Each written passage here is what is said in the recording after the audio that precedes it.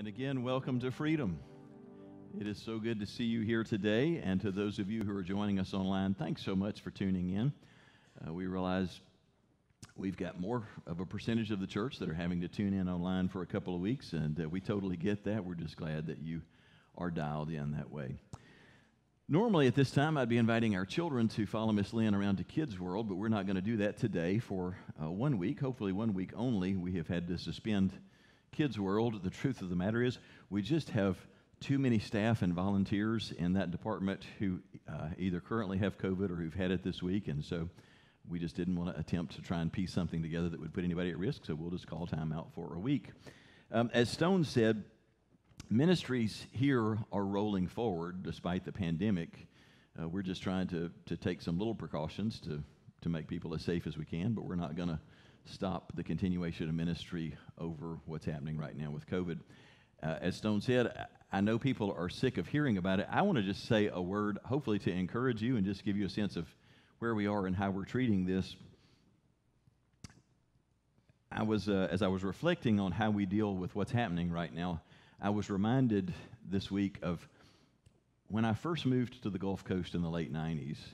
I've lived in Alabama all my life, but I'd never lived on the coast, and it was a little bit of a wake-up call that a short time after I got here, a hurricane visited here named George. I don't know how many of you remember that one, but it camped here for about 3 or 4 days, and it was a bit of a wake-up call, and not too many years behind that, we had visits from some pretty serious other storms, Ivan and Katrina and others. And at first I was shocked by the amount of chaos and damage and disruption that it was caused, but the thing that was even more surprising than that was how quickly the community would just deal with that and just get right back on track and move forward like, in a sense, like nothing had ever happened. And it's a little bit weird when you haven't lived here and you come in and you just discover how people learn to roll with it, and it doesn't make them go, oh, we're just in despair, we're moving away, we can't handle this. They just cope with it and go on, and a week or two later, life is just back to the way that it needs to be. And I really feel like the Lord just showed me, we need to adapt and adopt a mindset like that with all of this COVID stuff.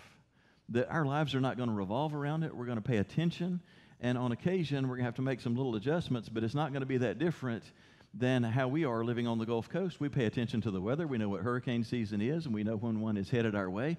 If it gets close enough, if it's bad enough, we may put up some shutters over our windows. We may fill some sandbags. We may adjust our schedule a little bit, but we know the storm's going to pass quickly, and we're just going to roll right back on with life, and we're not going to let that cause us to despair or say, we can't live with this. No, we just deal with it, and we go on. And we're going to take that approach around here with how we deal with the pandemic. If there's other surges in the future, well, if we need to make some little adjustments, we will. If we need to put on masks for a couple of weeks, you'll have the option of doing that. If we have to do something a little bit differently, we will. But we're going to keep chugging and moving forward, and we're not going to let that hinder us. So that's the approach that we're taking. Things like shutting this down in the back today, that's a 1 week thing. Masks are optional.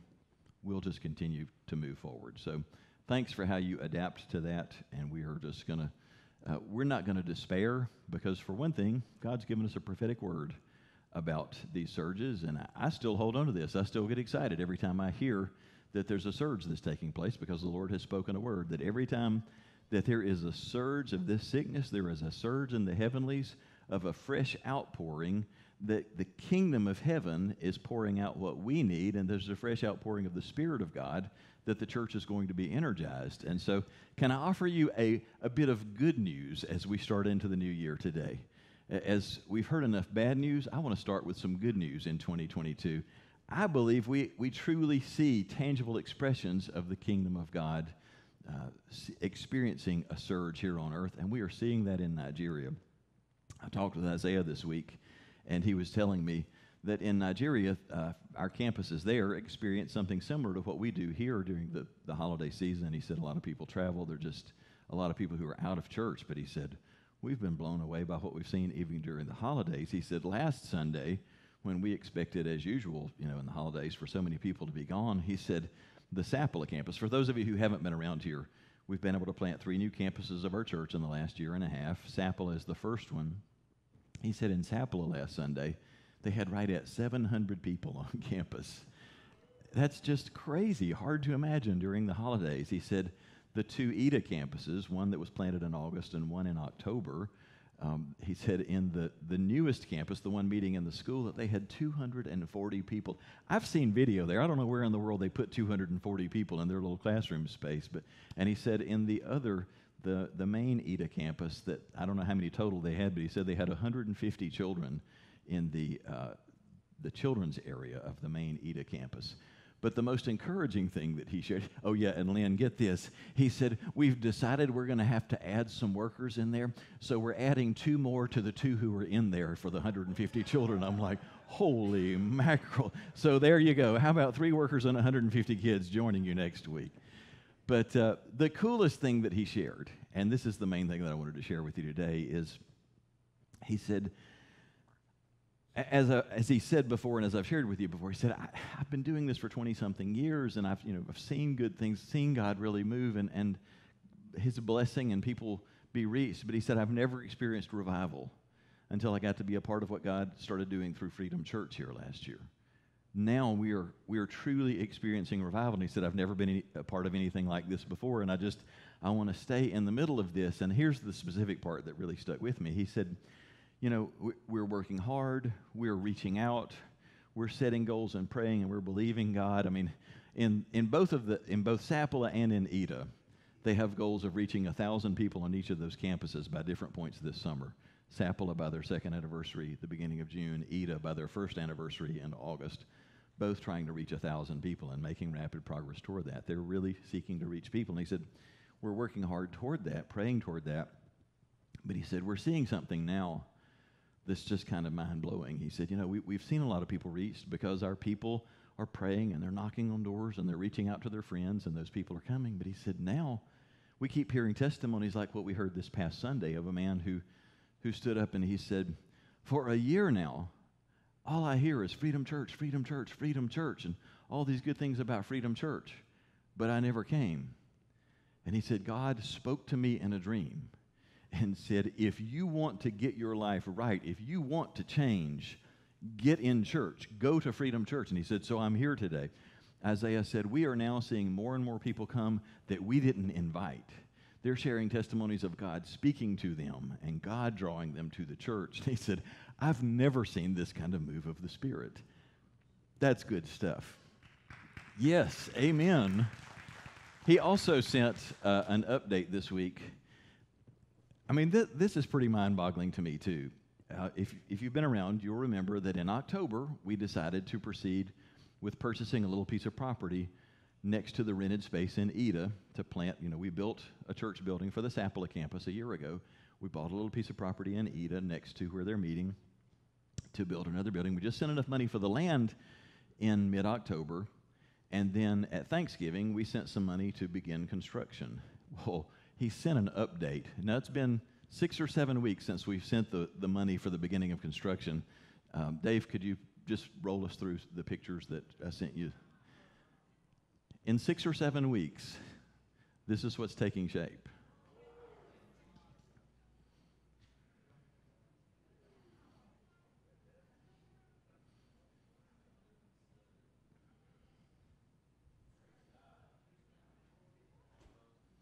That's the main hall that the church will meet in. That's the children's area.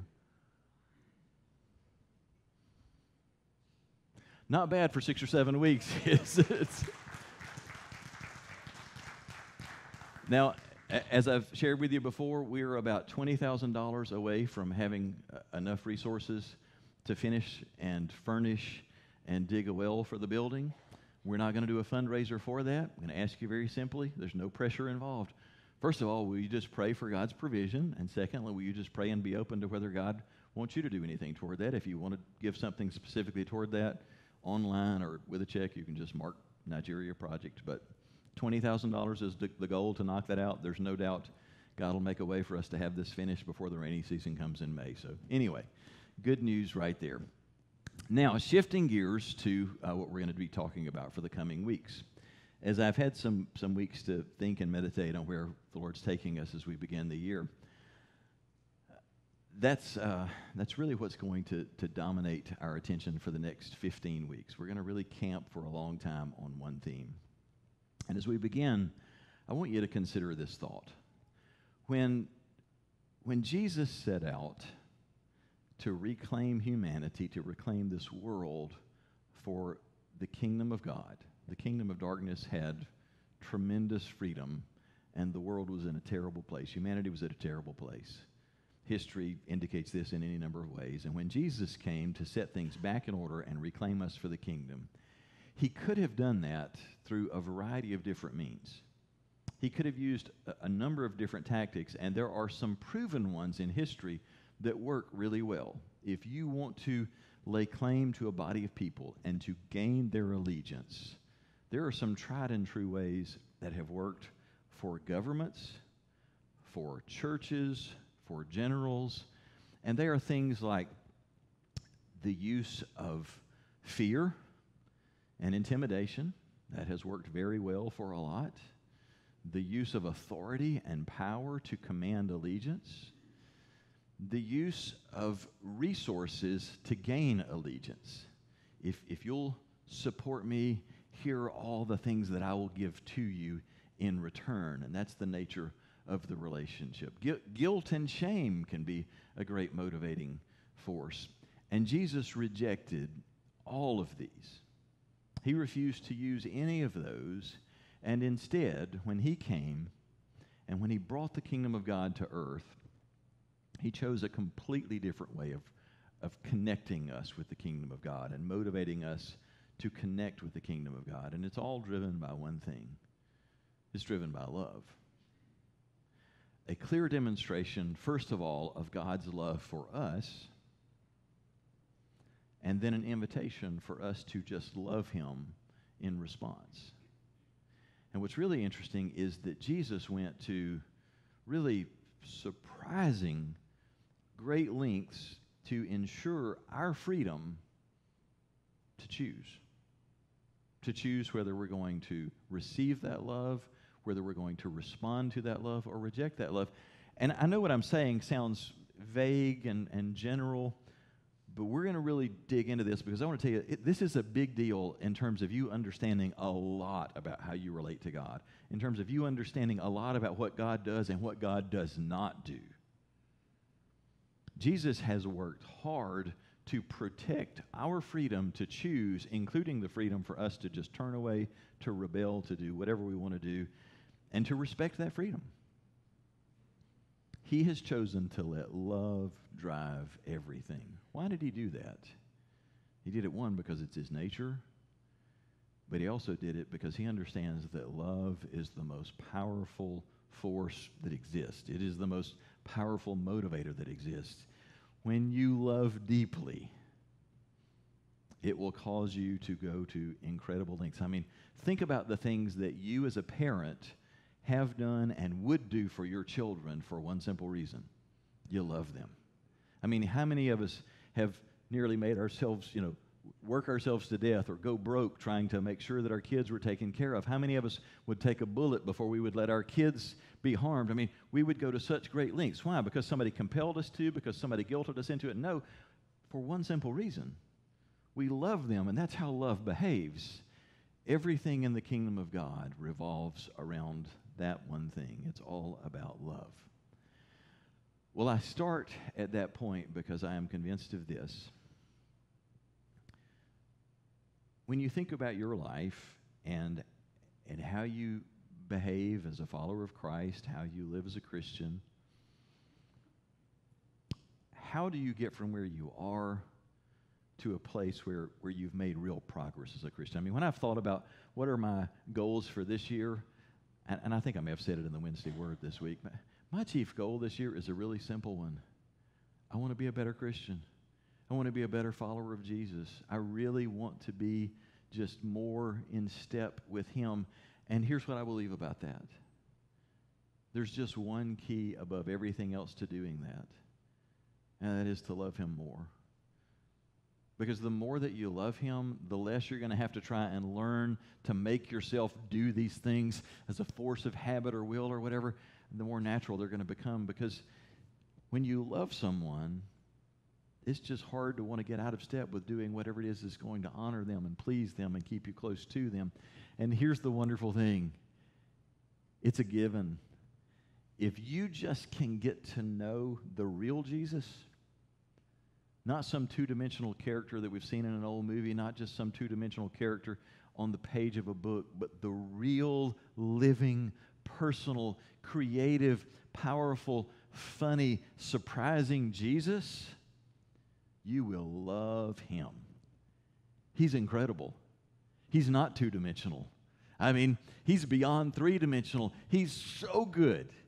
There is no one you've met. I mean, think about the most compelling, charismatic person that you know, the person that you just enjoy being in their presence more than anyone else. You'll enjoy Jesus more than you enjoy them.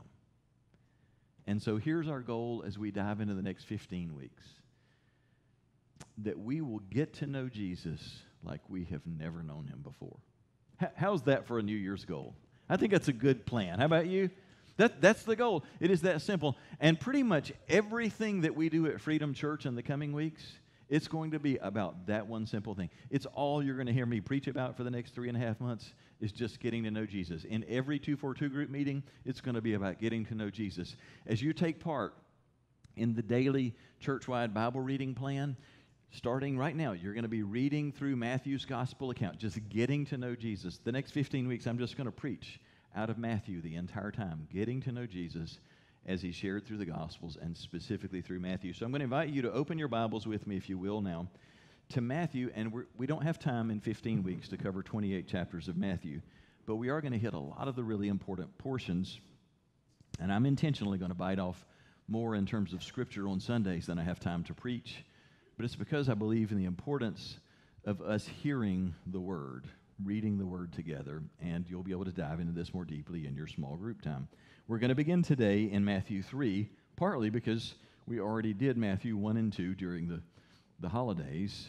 As we were considering the Christmas story, we've already been in Matthew 1 and 2. So in Matthew 3, we fast forward a bit from Jesus' birth and infancy all the way to his adult life and ministry. And so we've jumped forward about 30 years.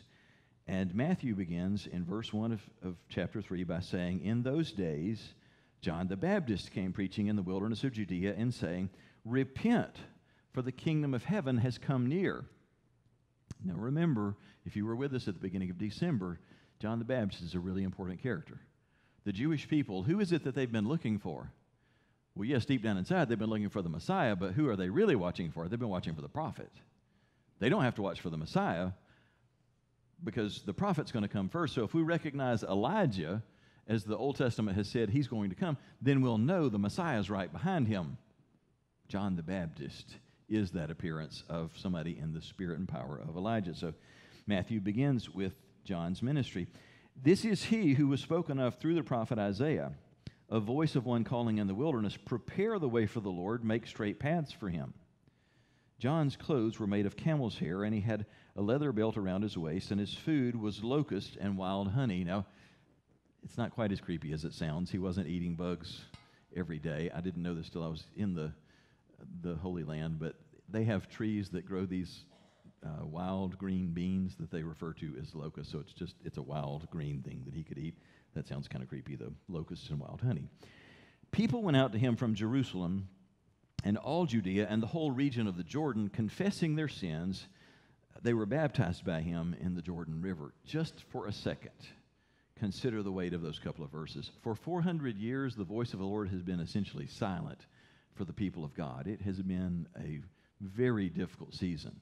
The Old Testament canon has been closed, and they are just waiting. And the first time that we really see the Spirit of God moving in a way that is noticeable among the people of God, that there is really a movement afoot, is this. John, this kind of wild preacher who's dressed kind of wildly. In the Chosen, they refer to him as Creepy John. He is really an extraordinary character, and he's preaching in the wilderness region, and masses of people are coming to him. We don't know how long his ministry lasted, if it was several weeks, a few months, a couple of years, but there's a real movement taking place as people who are hungry for something from God come to John and they're asking to be baptized as they respond to his preaching. Verse 7. But when he saw many of the Pharisees and Sadducees coming to where he was baptizing, he said to them, "You brood of vipers, who warned you to flee from the coming wrath? Produce fruit in keeping with repentance, and do not think that you can say to yourselves, 'We have Abraham as our father.' I tell you that out of these stones God can raise up children for Abraham. The axe is already at the root of the trees, and every tree that does not produce good fruit will be cut down and thrown into the fire.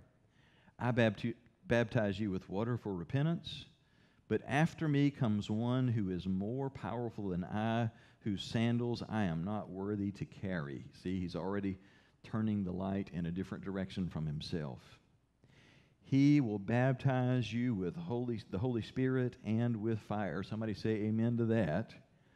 "His winnowing fork is in his hand, and he will clear the threshing floor, gathering his wheat into the barn and burning up the chaff with unquenchable fire." So do you get a little bit of the flavor of John's ministry? He's preaching a hard message when the religious elite show up, and they've had to journey a ways from Jerusalem to go up to the area of the wilderness where John's baptizing at the Jordan. And he does not give them a warm reception, does he? I mean, when I was in seminary, and they're having you read all the books on church growth and how to reach more people, I want to tell you, the preaching of John the Baptist doesn't show up in any of those books. It does not. This is not how you add to the masses that are coming to you under normal circumstances, to look at the religious elite who walk in the door and say, "You bunch of snakes! Who told you to come in here?" God's already got the axe at the root of the trees, and he's ready to chop you down. He's ready to just cut you off at the knees. It's a hard message. He's saying you better change your ways. But the other half of his message is not just a call to repentance. It is, he understands, he has the ministry of the forerunner. That it's not about him, it's about the one who's coming after him. He already recognizes that the Messiah is about to appear, and he is saying, "I'm telling you guys, prepare yourselves, prepare your hearts, because there is one coming, and he is going to baptize you with the Holy Spirit and with fire, and I can't even tell you what's coming after that." That's the ministry of the forerunner. Verse 13, "Then, and only then, Jesus came from Galilee, way up in the north, down to the Jordan to be baptized by John. But John tried to deter him, saying, 'I need to be baptized by you, and do you come to me?'" Don't you know he felt that very deeply? I mean, can you imagine Jesus showing up and saying, "Why don't you baptize me?" "What do you mean, Jesus? You're the one who should be doing the baptizing." And Jesus said, "Let it be so now.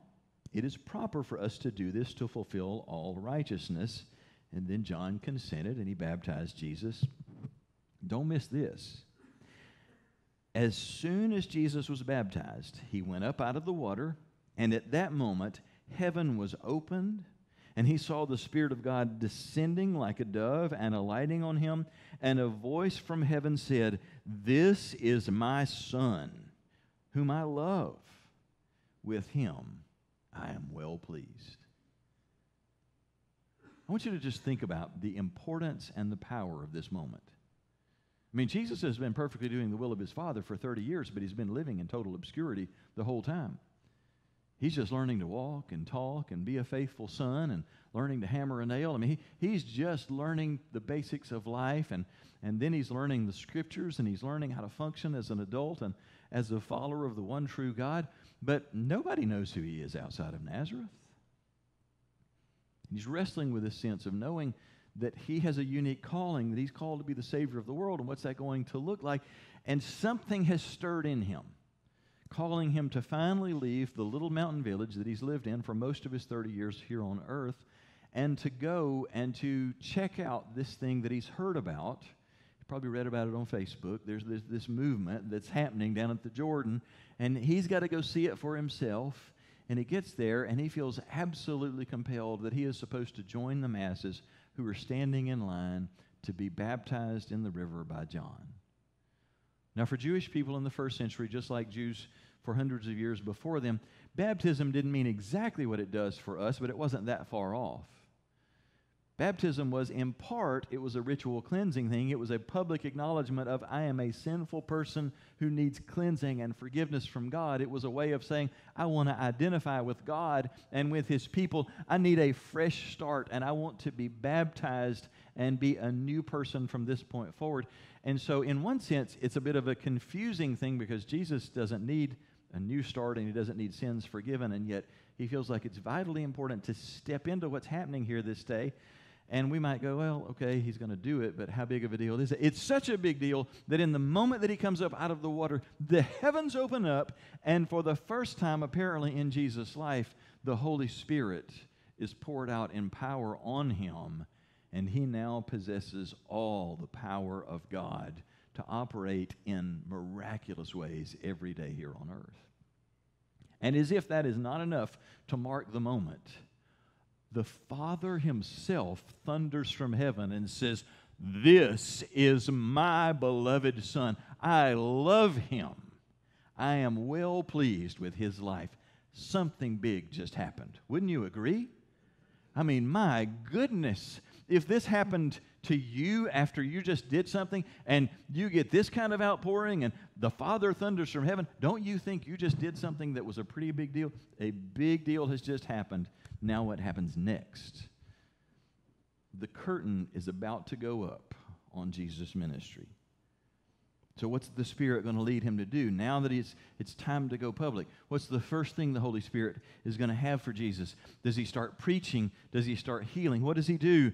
Then Jesus was led by the Spirit into the wilderness to be tempted by the devil. Whoa. Didn't see that one coming, did you? I mean, this is the first thing that the Spirit of God is going to lead Jesus to do now that he launches his ministry, is go get alone for a long time. Well, not totally alone because the devil's going to be there. Is that not a little surprising for you? And yet that's the first thing the Spirit leads him to do. Jesus fasts for an extended period, and he is in a brutal region. I've been to where they believe that Jesus went for this period, and it is as rugged and barren as anything that you can imagine. After fasting for 40 days and 40 nights, he was hungry. And the tempter came to him and said, "If you are the Son of God, tell these stones to become bread." But Jesus answered, "It is written, man shall not live on bread alone, but on every word that comes from the mouth of God." So then the devil took him to the holy city, and he had him stand on the highest point of the temple, where the royal porch and Solomon's porch meet. There is a peak that is 450 feet above the brook of Kidron down in the Kidron Valley. It's the highest point, and it would be a spectacular thing to stand there. But if you could imagine stepping off of that, 450 feet straight down, it would be such a spectacular show to do that and to have angels come in and rescue Jesus. And that's the picture that Satan conjures up. As you're launching your ministry, there's nothing that's going to get people's attention faster than for you to go to the holy city, to the highest point, let a crowd watch, and while they think you may be a lunatic about to commit suicide, when they see you step off, and as you're going down, you know there's no way the Father's going to let you hit the bottom. When they see angels come and rescue you, it is on then, big boy. You just go do that. That show will bring a crowd like nothing else. And don't you know it would? That's what he's asking him to do. He says, "Throw yourself down, for it is written, he will command his angels concerning you, and they will lift you up in their hands so that you will not strike your foot against a stone." See, Jesus, you'll basically be showing the people what the Scriptures have promised. You'll be showing them that in real life. So come on, make it happen. And Jesus answered him, "It's also written, do not put the Lord your God to the test." Again, the devil took him to a very high mountain and showed him all the kingdoms of the world and their splendor. "All of this I will give you," he said, "if you will bow down and worship me." Now, we may look at that and say, how tempting is that? The world belongs to God, not to Satan. But understand the depth of what Satan is saying. He has been loose with very little limitation here on the earth, and essentially what Satan is saying is, I understand why you're here, and you understand why you're here, and it is so that you can reclaim all of this planet and all of the people on it from my influence, and I'm telling you, I'll give it up. I'll give it up today if you'll just bow down and worship me. Tell me that that wouldn't be tempting when in your heart you know how costly this is going to be. But Jesus said to him, "Away from me, Satan, for it is written, worship the Lord your God and serve him only." And then the devil left him, and angels came and attended him. Another of the gospel writers says of this moment, the devil left him until a more opportune time, which is a really interesting little insight. Satan's not done. That was just round one. It's like, oh, I'll be back. Rest assured, I'm going to keep doing everything I can to kill you, to trip you up. But for today, you won round one. And angels came and attended to Jesus. I'd love to have witnessed that. Verse 12, apparently following that experience in the wilderness, when Jesus heard that John had been put in prison, he withdrew to Galilee. It's easy to run past that and just see it as a connecting verse, but it's an important verse. John's never going to emerge from prison. John's going to have his head chopped off in prison. He's going to languish there for quite a time. He's going to have a lot of questions and struggles as he suffers in prison, and then he's going to be murdered. When Jesus came back from the wilderness, he heard that his friend and his relative, who was the same age, just maybe 6 months older than Jesus, he heard that he had been locked up. He withdrew from that region, and he went back to where he came from in Galilee. And leaving Nazareth, which is where he had grown up, where he had been living as an adult, he went and lived in Capernaum on the Sea of Galilee, which was by the lake in the area of Zebulun and Naphtali. Verse 17, from that time on, Jesus began to preach, repent, for the kingdom of heaven has come near. You ever been to a concert and you came for a big-time artist or a big-time band, or maybe you went to hear a big-time comedian, but what always precedes the big name? There's always the cover band, right? There's always the no-name comedian, the no-name band. You're going to listen to their stuff, and half the seats are going to be empty during theirs because there's always a setup to the main event, right? Well, John's the cover band. John is the setup to the main event. And Jesus understood this. John's ministry was very important. When you really read the Gospels, paying attention to John's ministry, he plays a big role, but he was always setting the stage for the Messiah to then step in kind of onto his shoulders and do the most important thing that had ever happened in history. Jesus, after 30 years of living in obscurity, the curtain is going to lift on the main act. What is that going to look like? What is going to be the nature of his ministry? We get our very first look at God in the flesh, a living, breathing adult. And one of the very first things that we discover about him, he struggles with temptation just like we do. He's really tempted by sin. Satan plagues him. Satan attacks him. He has to deal with real stuff just like we do. And he has to wrestle with and come to terms with, how am I going to do ministry that's really going to bring the kingdom of God into the lives of people here on earth? And today we get our first glimpse of Jesus. Now, there are so many things in this passage that we don't have time to cover today, but there are 4 life principles, 4 really important truths that I want you to take notice of. If you want to pull out your outlines and follow along, just to help you remember, the 4 things that I want you to notice from this passage today starts with number 1. We learn from Jesus in this passage that obedience and connection precede spiritual anointing. Okay, that may sound like a vague notion, but let's consider that for a moment.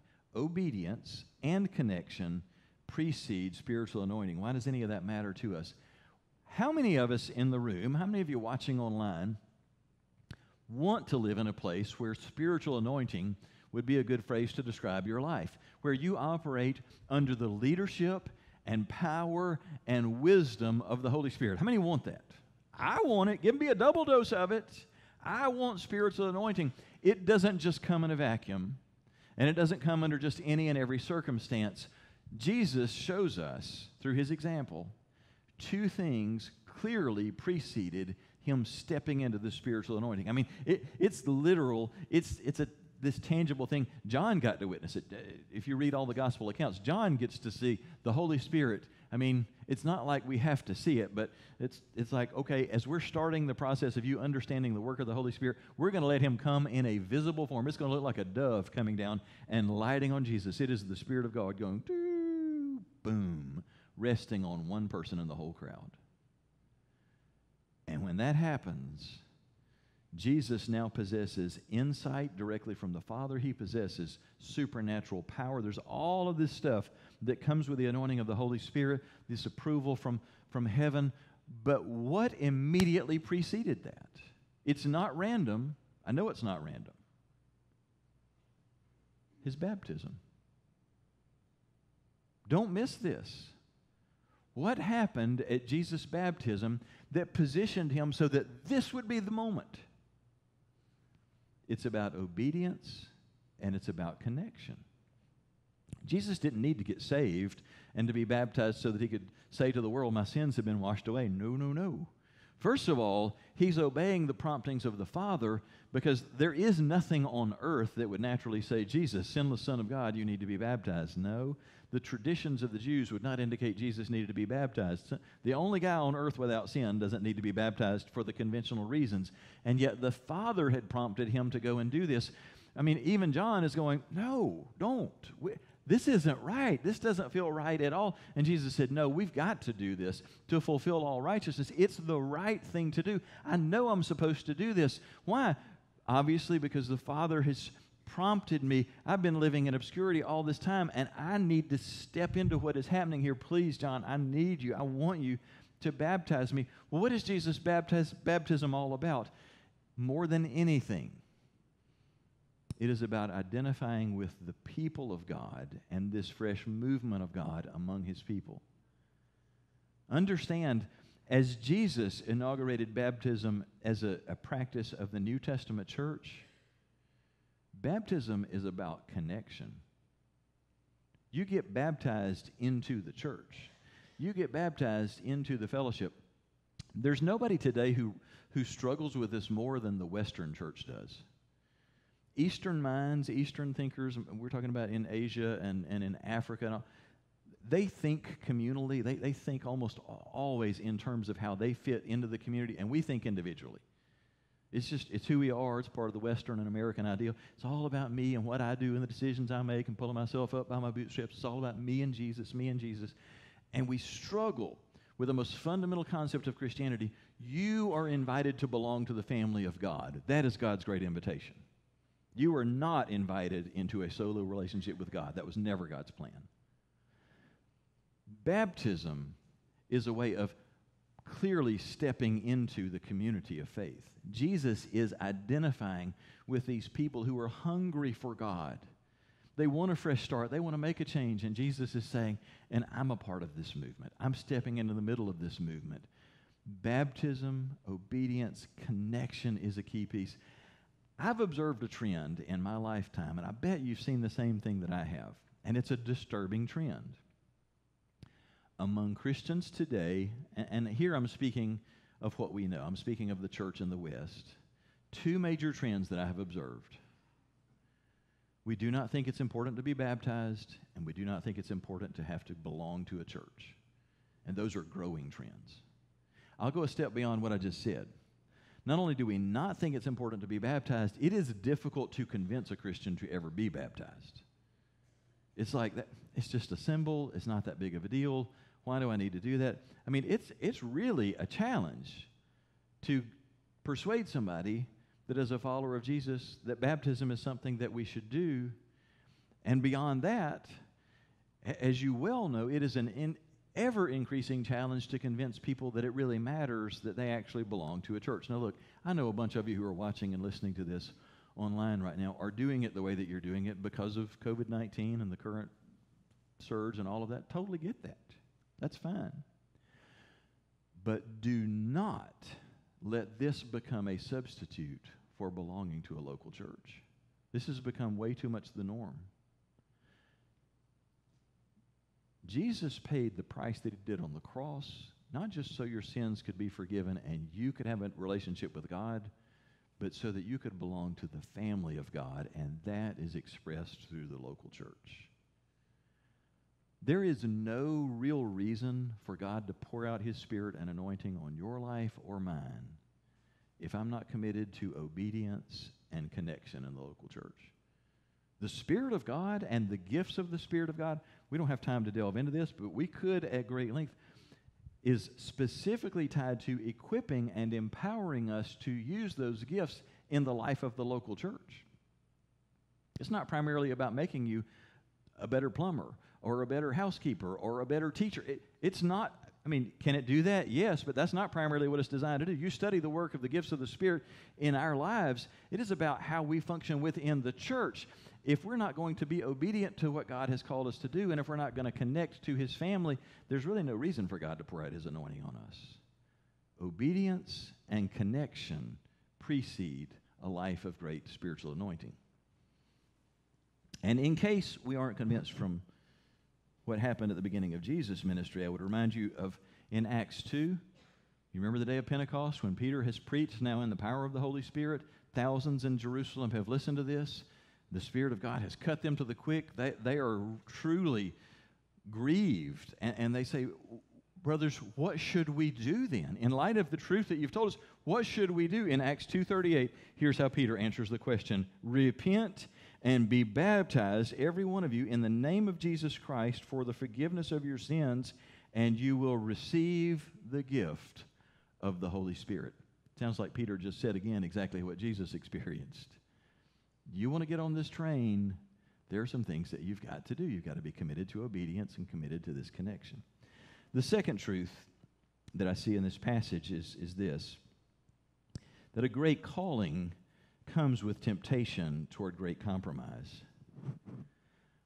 I just find it so interesting that Jesus, at the very outset of His public ministry, as the curtain goes up, it's like Jesus leaves the stage. The Spirit has just come on Jesus. The voice of the Father thunders His approval. The curtain rises, only in time to see Jesus back as He exits the stage and goes to the wilderness for 40 days. What on earth is happening here? He just left for basic training. You know, we're never going to send anybody out to the front lines in our military until we have sent them through the rigors of basic training. It's like the military has got to break you down to build you back up for you to be equipped for what you're going to have to face out there on the lines. And Jesus, now that He possesses the Holy Spirit, He is equipped to now begin to step into that level of testing and training. And by the way, that word where it says the Spirit led Him to the wilderness to be tempted by the devil, that word also means literally, it's just as fair of a translation, to be tested by the devil. The Spirit's not leading Him to a place to get him off course. It's leading him to a place where he's going to be stretched and pushed to the limit so that he is equipped for the things that are going to lie before him in the next 3.5 years. A great calling comes with temptation toward great compromise, and Jesus experienced that to its fullest. Hebrews 4:15 reminds us that when Jesus lived on earth, He was tempted in every way. He was tempted in the same ways that we are tempted, but He never sinned. Does that comfort you? It's not a trick question. Does that comfort you? It does me. I mean, Jesus is our go-between. Jesus is our advocate. He is our defense attorney before the Father. When we are struggling, Jesus can literally say, Father, I remember how bad it is. It is so hard. I remember that stage of life. I remember facing that. Please give them what they need. Help them. Right now, this is what they're going to need. That's comforting to know that He feels our pain and our struggle. Now, I'm not going to take long on this, but I do want to point out, because we want to know Jesus in this. The 3 temptations that Satan put before Jesus, when you really start scratching around there, at first they become more perplexing. Because, I mean, think about the nature of the temptations. The first one, Jesus has been fasting for 40 days. And it says, and after 40 days he got hungry. And some of us read that and go, well, Matthew, that's an understatement, dude. 40 days, I imagine he's hungry. But actually, there is some real logic to what he said. If you've ever done an extended fast, yes, you're hungry to begin with. But after the first few days, hunger goes away completely when your body shifts over and it starts feeding on stored energy reserves, and you don't feel hunger. After just a few days, you don't feel hunger basically at all for anywhere from about 3 to 5 weeks in there. You won't feel hunger pains. And then when your body uses up its stored reserves and it starts devouring healthy tissue, you'll suddenly feel hungry again, and you need to break the fast because it's no longer a healthy thing. So Matthew's not playing with us when he says, and after 40 days he was hungry. Jesus had used up all of his reserves, and now he's hungry again. He hadn't been dealing with hunger for a while, but now he's hungry again. And Satan shows up and says, hey, big boy, you know what you ought to do?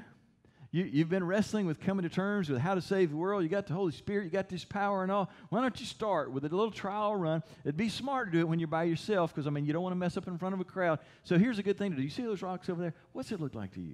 It kind of looks like a loaf of bread, doesn't it? I know you're hungry. Why don't you just turn a couple of those into some bread?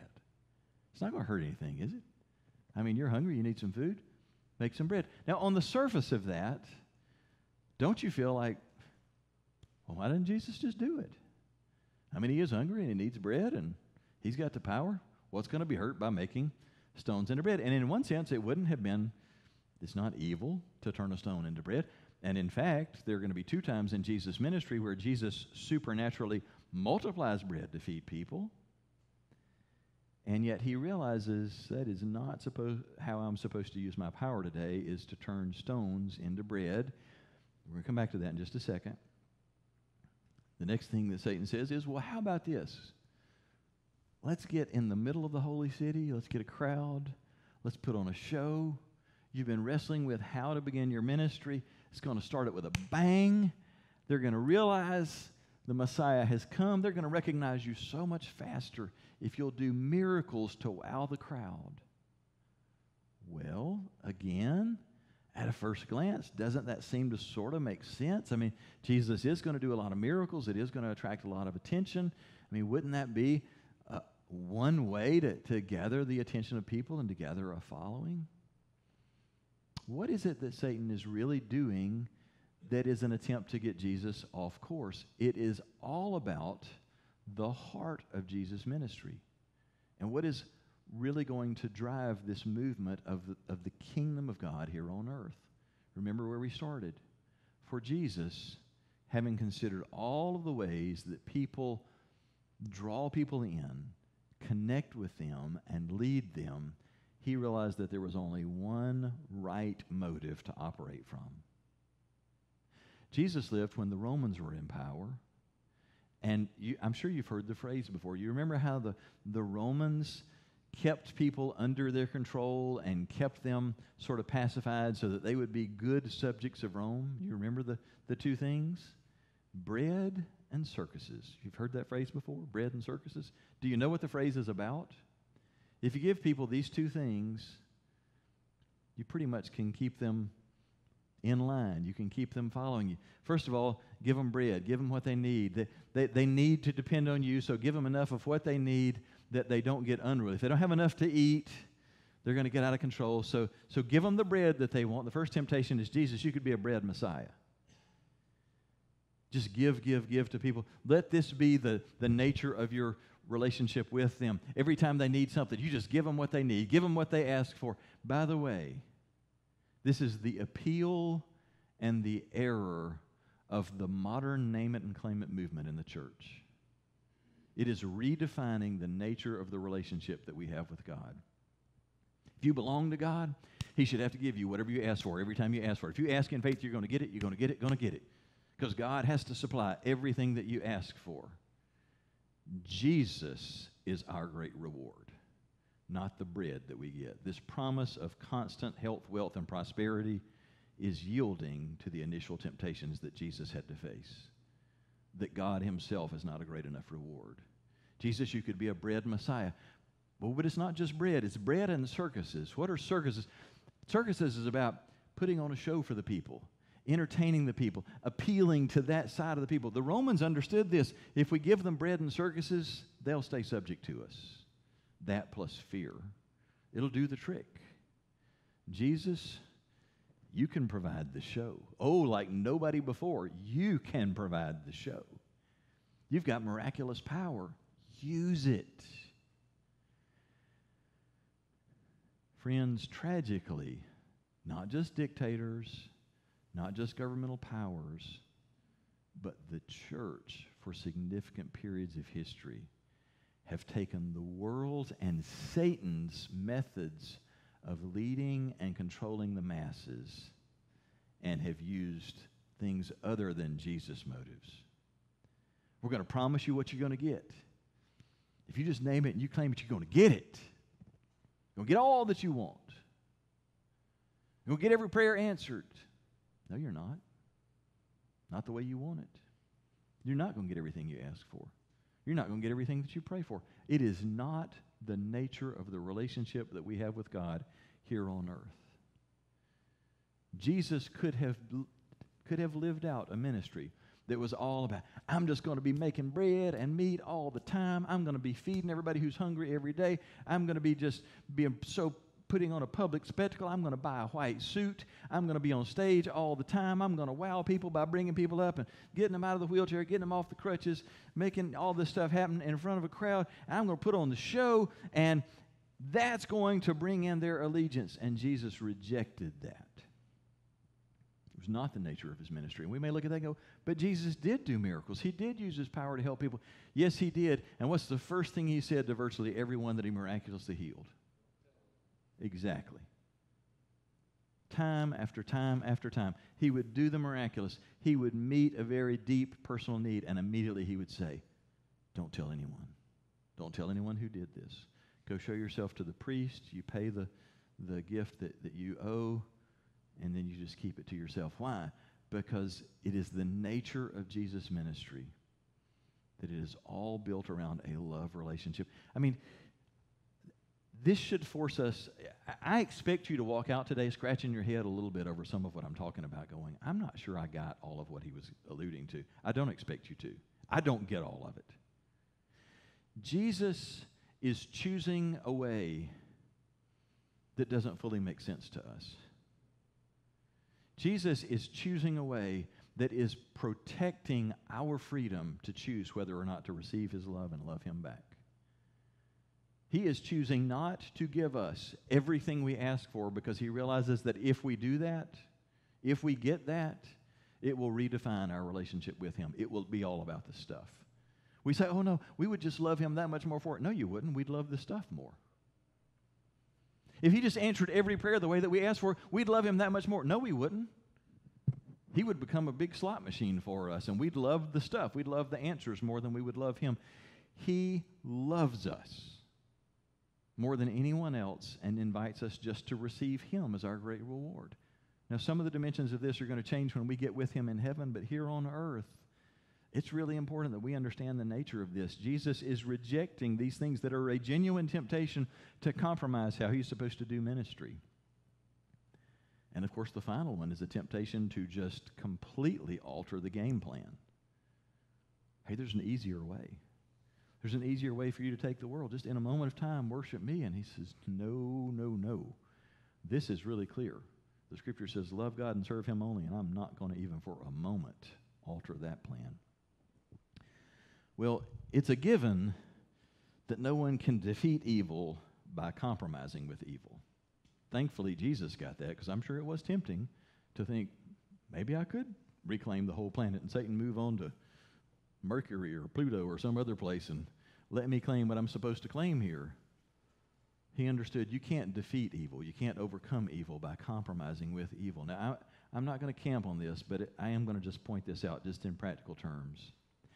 Every great calling, and personally, I feel like the greater your calling of what God's calling you to and how God wants to use you, it only raises the stakes on the amount that you're going to be tempted. Isn't there something instinctive in you that feels like the more I grow in my relationship with Jesus, the less the temptation should be an issue for me? That seems to make sense, and yet it isn't borne out in real life, is it?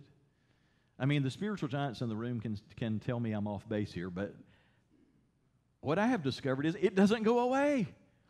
Temptation doesn't go, it just changes forms. Jesus had the highest calling of anyone, and he was tempted. We're still tempted, and I just want to point out to you, it seems to me that in our time, there are three very pervasive temptations that we struggle with in our culture in our lifetimes. And here are the three that I noticed. You could certainly add to this list, but these are three that we need to be really wary of. And the first one is a temptation in regard to honesty. I am stunned by the number of Christians today, people I truly consider Christians, who feel no obligation to tell the truth. We will lie at the drop of a hat as a matter of convenience. As long as we feel like it doesn't hurt anyone, we will lie. The truth doesn't matter. Jesus said Satan is the father of all lies. Jesus calls himself the truth. And one of the biggest compromises that we are tempted toward is telling the truth only when it's convenient. Well, it would hurt their feelings if I told the truth. I might look bad if I told the truth. We are tempted to compromise about honesty. Secondly, we are tempted to compromise today when it comes to financial matters. We feel like if it happened in cash, then there's nothing wrong with cheating the government. We can cheat on our taxes and it's not really cheating. There's nothing wrong with it because we don't like the way they're spending them. So they're doing a lousy job of managing the money in Washington, so it's okay for me to cheat on my taxes. Really? We feel like we can fudge on expense reports or what we take home or what we lay claim to, or we can withhold the tithe because the Lord knows my heart. My heart's good. When I'm at a better place financially, I'm going to give more, but I can. We just feel like we can compromise financially and still expect to get a pass. And the third place where I see where we seem to struggle immensely with temptation is when it comes to inappropriate relationships. We're not married, but we love each other, so who could it hurt?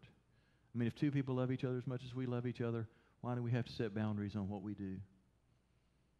We may be married, but we have a love for each other that's not for our spouses, but if we're consenting adults, it's not really hurting anybody. How could this be so wrong? How could it be wrong when it feels so right? We're not actually having sex. We're just connecting online. We're just having this little relationship where we text or whatever. We cannot overcome evil by compromising with evil. And the enemy will start with small things to get us off course. A great calling comes with great temptation.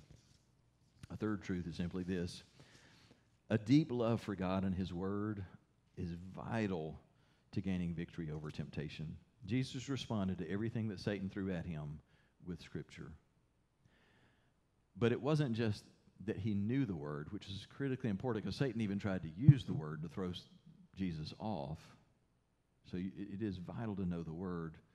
But the thing that drove Jesus more than anything else was his love for the Father. I mean, Jesus is hungry. Can you imagine how hungry he is? Jackie and I love to watch Survivor, and Survivor takes people 39 days. It's amazing to watch in 39 days how skinny the people are by then, how much they're driven by hunger. Jesus is at the end of 40 days. He is so skinny. He is so hungry. And yet, even in that moment when Satan is going, come on, just make a good loaf of sourdough right there. And Jesus' response of, you know what? Man is not supposed to live on bread alone, but by every word that proceeds from my Father. You know what that statement is about? It's about how much Jesus loves his Father. Jesus understood that fasting is not about misery. Fasting is about feasting. It's about feasting your soul on the goodness of God and the presence of God and God's revelation of himself to us. And what Jesus is saying is, devil, you think I'm so starved here today, but I want you to know I'm the fullest I've been in a long time because I've been with my Father for 40 days. My soul is so full. I am so in love with the Father. I don't want to play with your stinking tricks. Love for God is the greatest thing that we can have to overcome temptation. We try and come up with strategies to overcome everything that we stumble over, and that's okay. I mean, building other things into our lives, accountability and the different things that we can do, that's all good. But I just want to tell you, there is nothing that's going to be as powerful as falling more in love with Jesus. I want to tell you, I am faithful to my wife. I don't play around in any shape or form with other women. I don't privately communicate with other women. I don't privately have just safe, little relationships secretly with other women.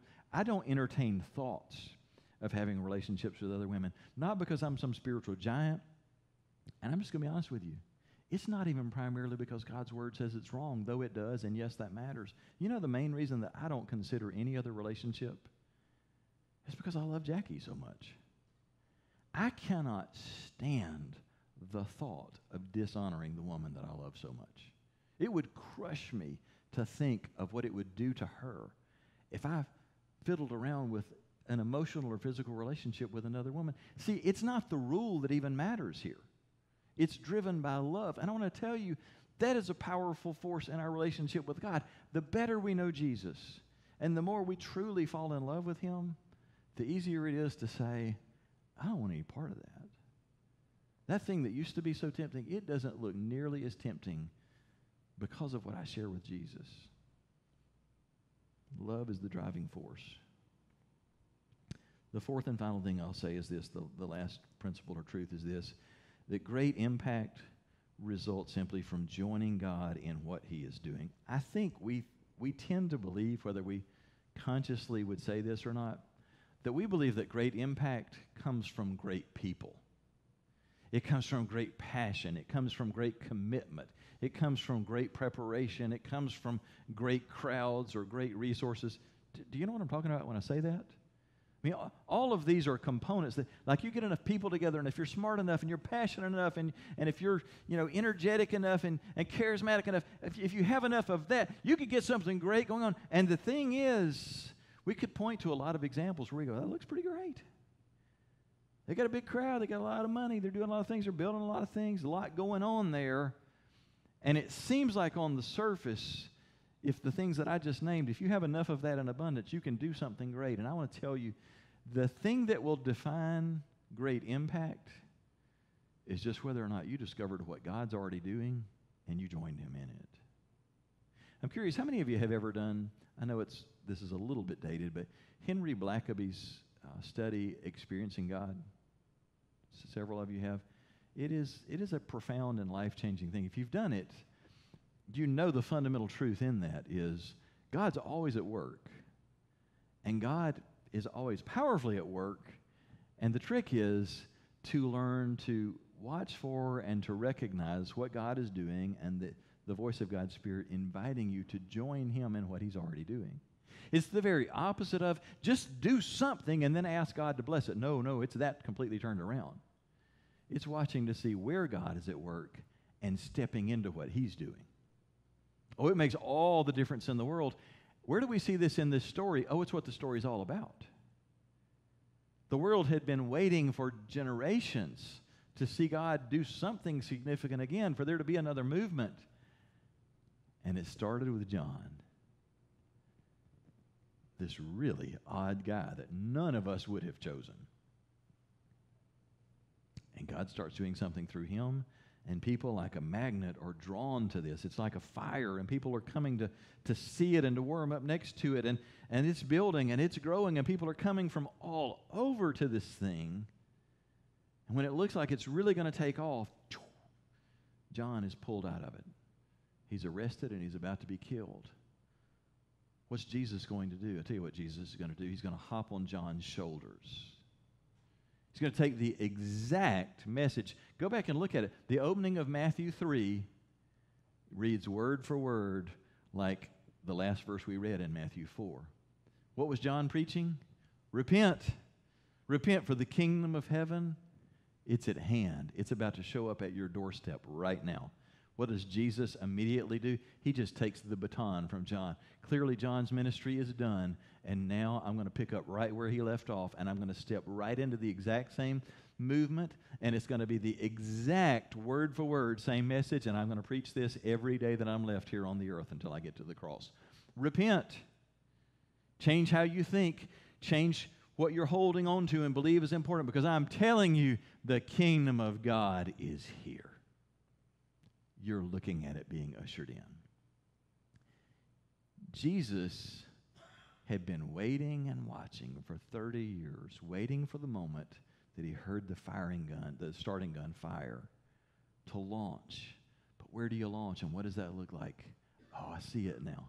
Can't you imagine the excitement that started to stir in Jesus' heart when he started hearing the reports? He knew John as his relative and his friend. There was something special about him, but oh my goodness, now the Spirit of God is using John. Now there's a movement that's unfolding around him, and Jesus starts feeling drawn to that like a magnet. He's getting pulled into this thing of where God is at work, and Jesus is going to join in that, and he's going to launch from that. Now, there's 1,000 different ways that can apply in our lives. I'm not going to chase all of those rabbits. But I'll say this just as a for instance. One of the things that's broken my heart countless times in the last few decades is I'll see someone who experiences the filling or the baptism of the Holy Spirit. They can't hide it. It just comes out of every part of their bodies. When they speak, you see it on their faces. They have just got a second dose of the Holy Ghost. They are on fire. They are in love with Jesus. And they go back home to a dead, dry, dead church. And they are on fire. And they are convinced that they're going to set their church on fire. They're going to change their church. And they've got the best of intentions. They are going to make it happen. And if you check back with them in a year and in 5 years and in 10 years, you know what I've seen time and time and time again? They are still in a dead church. Now, I'm not saying that there is never a circumstance where God's going to set somebody's heart on fire and send them to a dead church and be the spark that ignites the church. It, in theory, can happen. I'm just not sure in my entire life that I've ever seen it. I'll tell you what I think is a much better plan the vast majority of the time. When your heart becomes open to the things of God and the working of the Spirit of God, you need to start opening your eyes and looking around and asking the question, where do I see God at work? Where do I see the Spirit of God being poured out? Where is there an openness to what God wants to do? I want to step into that. I want some of that.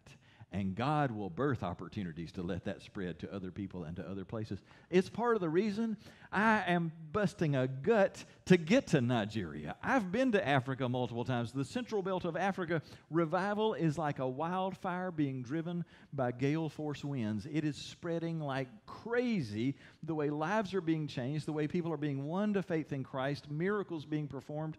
And you may say, oh, well, you're just chasing after the show. No, I'm not. I've seen what happens when you see where God is at work, and when you have an opportunity to step into that, it spills over on you, and it's crazy how much it is like a disease that spreads. You catch it, and you go back to other places, and it's amazing how it spills over from you onto other people. Look for where God is at work. You don't have to go to Africa. God is at work in this place. I look around me. One of the places that I see God so powerfully at work is in these little discipleship groups. 3 or 4 people who are diving in together. They're really pressing in. And man, something is spreading and people are getting set on fire and they're spreading it to other people. Look for where God is at work and join him in it. That's the key to great impact. That Jesus didn't just model these things so that we could admire him. He modeled them for us to experience that. Don't you want that? Don't you want more spiritual anointing? Don't you want to see more impact? Then let's say yes and step into that together. Would you pray with me? Oh God, we are so grateful for what you're doing in our lives. We're grateful for what you're doing in your church. And above everything, we are grateful for the Lord Jesus. Jesus, we want to know you. We want to know you in your fullness. We want to know you in your power. We want to know your tenderness. We want to know your heart. For a fresh revelation of you here. You said of yourself, Lord Jesus, that if you be high and lifted up, that you would draw all men and women to yourself. We pray that you would do that among us. I want to invite you, would you just pray a simple prayer from your heart right now? Jesus, I want to know you better. Maybe you don't even know Jesus in a personal way, and it's just been an idea you've considered that if there is a Jesus, if there is a God, that you'd be curious to know him. Why don't you just tell him that? Maybe you've been a Christian for a really long time, but your heart sure would love a more personal experience with Jesus. Would you tell him that now? And I'm going to ask ask you to just pray a very specific prayer now. Would you ask the Spirit of God to show you the one or two things that you could do starting right now that would help you to get to know Jesus better? It might be something as simple as just getting into the Word just a few minutes each day, stepping into a small group. It may be someone that you're supposed to connect with. It may be a change in your prayer life, something that you're supposed to read. But ask Him, how could I get to know Jesus better? It may be that He simply says, be here for the next 15 weeks. Press in and see what happens from there.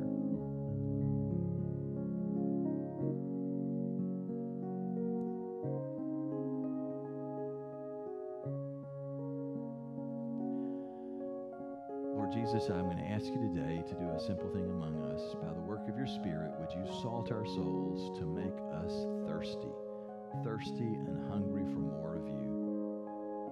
And then we're just going to ask you to satisfy that with your presence, with a fresh revelation of you. Thanks so much for tuning in today. I surely hope that what you heard was relevant and helpful, and above everything, I hope that what you experienced today really helped your heart to connect with the heart of God. Now, if what you heard for you stirred up any questions or maybe led you toward some type of spiritual decision, maybe you want to talk with someone about something that's on your mind, I would love to hear from you. And so I would encourage you, reach out by email. At the bottom of the screen, you see my email address. It's mark@myfreedomchurch.net. That's not going to go to a secretary or an assistant. That'll come directly to me. I'd love to hear from you and talk with you about anything that's on your mind. And if in the future you're in our area, we would love for you to come and worship with us at Freedom Church. But until then, we invite you to access all of the sermon material that you find online. Again, thanks so much for taking the time to join us today. Hope that you have a great day.